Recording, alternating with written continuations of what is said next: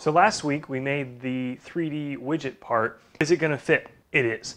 Here's what we did. We split it in half on our DeWalt multi-saw, and I did it mostly because I wanted to see how the fit is. And you can see there is a little bit of a crack line right there, and I'm not 100% sure why that is, but we actually super glued this together and gave it a test fit. It was crazy strong. We took a quick test cut as well. I think this is going to work. What I'm curious to see is how it looks, and I'm not sure how it's going to line up, but let's have some fun. So really quick, Fusion 360, we're going to show how we create the toolpaths to do this. We're going to go super glue it up, and then we're going to make some chips. Welcome to another episode of NYC CNC.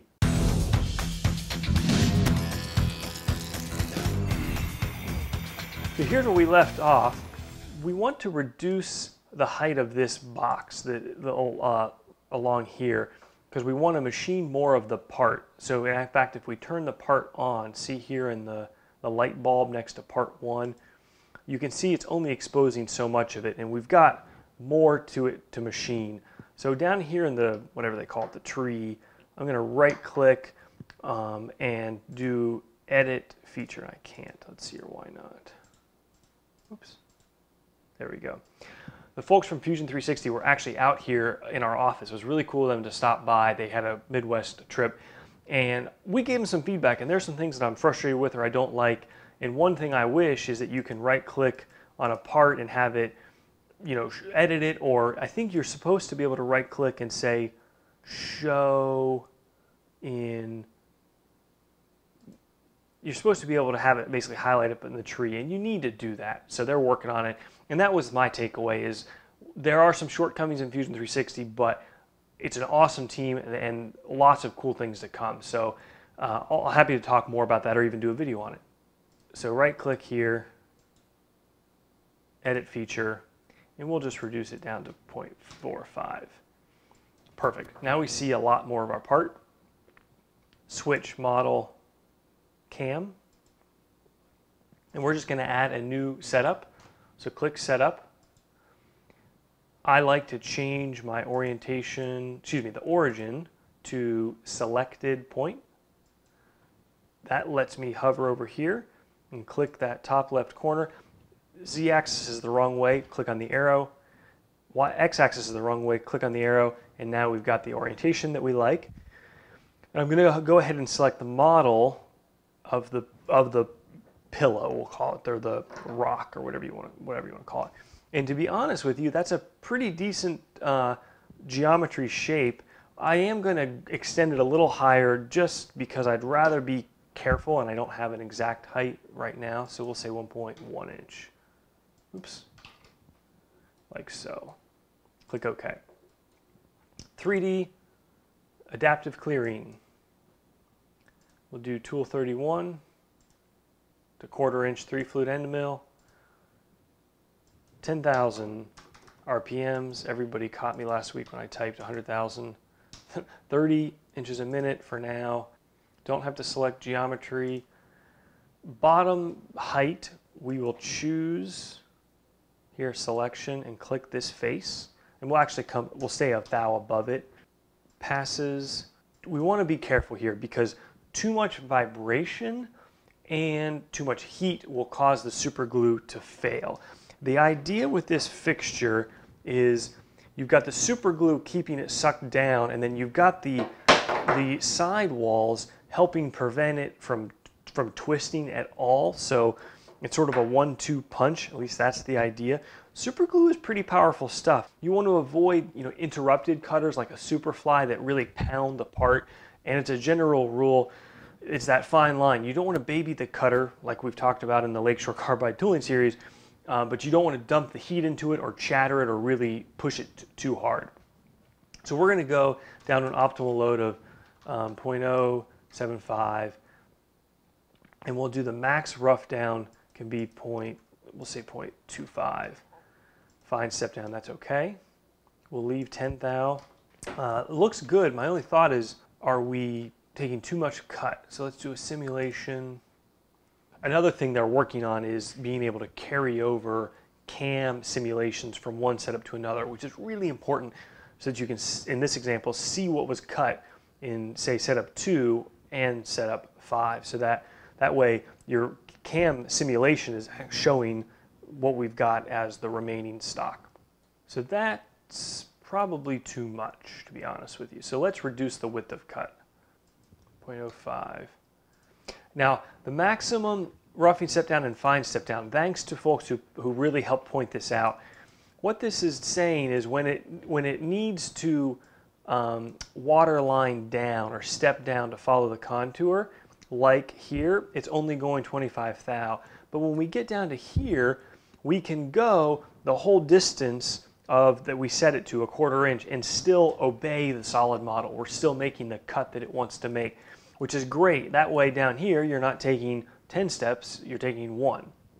We're just gonna have some fun here. If we have to go, if it's too much, we'll come back and we'll reduce the width of cut.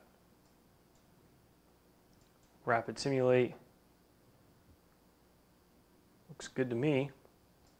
Now, our ball end mill finish pass, right click on the adaptive, create derived operation, 3D milling, and we'll do contour. Actually, I didn't like that toolpath. Let's try 3D morphed spiral. If you read that description, it talks about giving a really smooth surface and useful for free form organic surfaces, which is totally what this is. All we're going to adjust at first is the step over. We'll say 10 thou, and let's see what we get. Sometimes when you're troubleshooting toolpaths, try to change as little, one thing at a time. So obviously the problem here is it doesn't go down far enough. First thing to check is under geometry. And again, Fusion 360 does a good job with the pop-up windows, but here we can see we want it to be the outside. We want the tool to be able to go outside of the model box. In other words, it doesn't need to stay inside the model. So instead of center on boundary, we'll say outside boundary. That should fix that. Perfect. There was another really cool feature I noticed. I'm not sure it's going to do anything here, but contact point boundary, if you look at that, it's going to basically machine less air if it realizes the tool is already cut into it. So something to check out. We want to try doing something that could be really helpful, which is we talked about in the Lakeshore Carbide surface feet per minute. You want to avoid cutting with the center of any sort of tool that's tapered or rounded like a ball nose end mill, because there's really no or low surface feet per minute there. So if we go to passes on up down milling, we can say up milling. Awesome. What that's going to do is start from the bottom. Now we get all these retracts that you see in the green and the yellow. I'll be honest, I don't know exactly what this up-down shallow angle is, but we increased it to 10. It did what I wanted in terms of the toolpath. I'll get back to you guys on what that actually means because I should know. And what else do I want to change? I think we're okay. It's good to do a sanity check, I think, and see, okay, this is, whoa, really? That's a 6-minute toolpath? 100 inches a minute, but that's crazy. Good.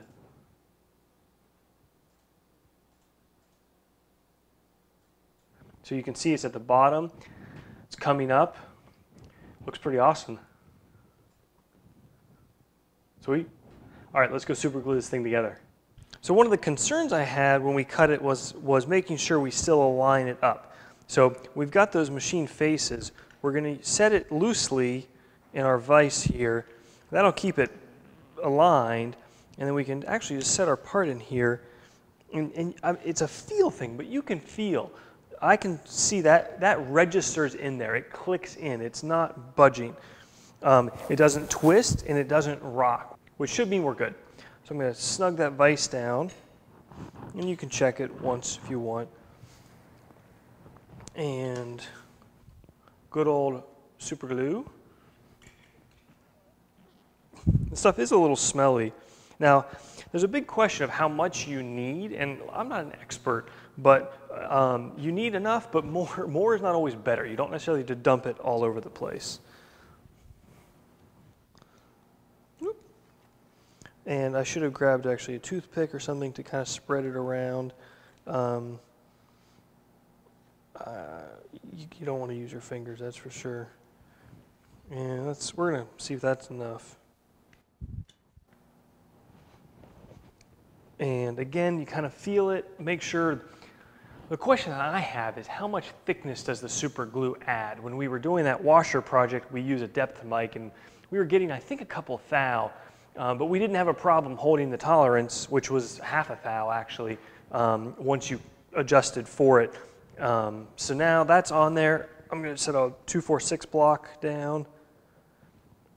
And we are actually gonna give that a half an hour to cure. There's a ton of cool things about Superglue that I wish I knew more about, and I'd love to hear from the folks that do know in the comments below. Two of the cool things are, one, it was, I think, developed to actually attach tissue or human cuts back together by doctors, and two is that Superglue will much more quickly cure in the presence of moisture, or humidity, or liquid. And one of the tricks that I've learned, it's a little hard here, but if you actually breathe on it, that is enough moisture that can cause it to really cure a lot faster. So we'll be back in a few minutes. All right, time has elapsed. Pull it out. Here we are. Now here's the crazy thing. You can't twist that out of there. I think that's what's so cool about this. And that's what we were experimenting with offline was, early this week before we recorded this, was just how strong and resilient it is. Let's go make some chips.